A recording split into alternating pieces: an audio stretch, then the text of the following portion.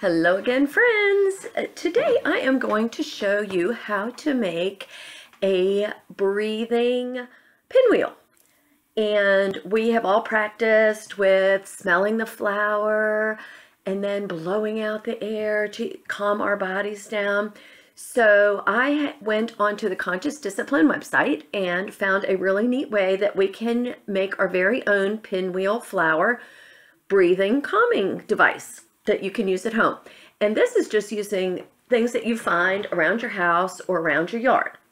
So first I will tell you what we need, and then I will show you how to make it. First, a stick. Yep, just toddle outside and find yourself a stick. Then a flower, of course. I picked a dandelion, my favorite, and they are ubiquitous, which means they are everywhere, ubiquitous, all over the place. Find a flower, any flower. If you don't have flowers outside, you can use a plastic flower. All's good. Then you will also need a square piece of paper. Any color's fine. You can use just regular paper. You can use something a little firmer than paper, cardstock, file folder. It just needs to be in the shape of a square. And then the video had said to use a bead. I don't have any beads, so I'm going to just try with a button. See what happens. You will need scissors, a marker, some tape, and a pin. And if you are ready, here we go. All right, the first thing we're going to do is fold our square over diagonally twice so that we have two diagonal lines going this way and this way. And boys and girls, you'll want your grown-up to help you do this because it does use a pin, and that's not very safe. You might be able to use a paper clip as well. Let me know, try it, and let me know if that works for you. So the second thing, once you have your square, is you're going to make a mark about 1/3 of the way up on each section. You can measure, which I'm really tempted to measure, but I'm just going to eyeball it and see what happens. So I'll put a dot there, I'll put a dot there, I'll put a dot there, and the fourth dot there. And there are my 4 dots. And then I am going to use my scissors and cut up to the dot and stop. Parents, this is great practice for your little ones, using scissors and cutting and following a straight line and stopping. So you could even draw the line like this and have your preschooler practice cutting right there on the line and stopping at the dot. And I will go ahead and finish this last one. So there you have it, all cut. Now for the tricky part. We're going to fold down every other point to the center. So I'm going to start with this one and put it in the center. I'm going to skip this one. I'm going to then fold this one. And I'm kind of overlapping the points in the center, if you can see that. So I've got 1, I've got 2, going to skip this one. Here comes the 3rd one. Gonna skip this one. Ooh, look at this. And here is the 4th one.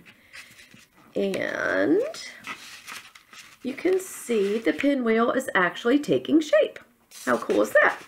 So I am going to align all of these points one more time and pick up my pinwheel shape. Take the pin, and this is where the grown-ups come in, and poke it through all 4 layers of those triangles, just like that, all the way through. So there you have it. Next, I'm going to take the button or bead, if you happen to have beads. I don't have beads. So the button or the bead will give you some space in here to allow your pinwheel to turn more freely. Then we will attach this to your stick by just poking your pin straight through the stick like so. There, if I hold it over there, you can see that. And then I'm going to just use my fingers. You can use pliers if you'd like to, and bend that pin down. You can just try to poke it in the stick like that. And there you have it. So now we have our pinwheel. And you give it a good blow, and it will spin. So we are going to go to the next part, which is we need the flower at the bottom. So I'm just very simply going to take my flower, put it on the bottom, little piece of tape, tape the stem on around here, like so. And there you have it.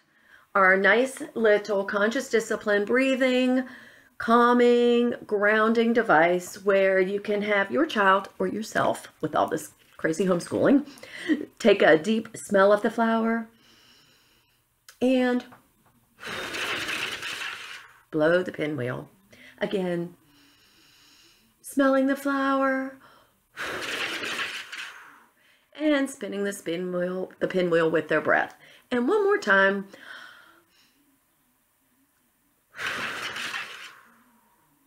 There you go.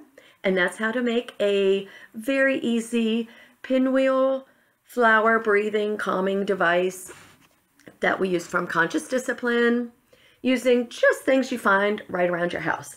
I hope you enjoy it and make a bunch of these, one for everybody in your family, and breathe together and have a great day. Thanks for joining me. Bye-bye for now.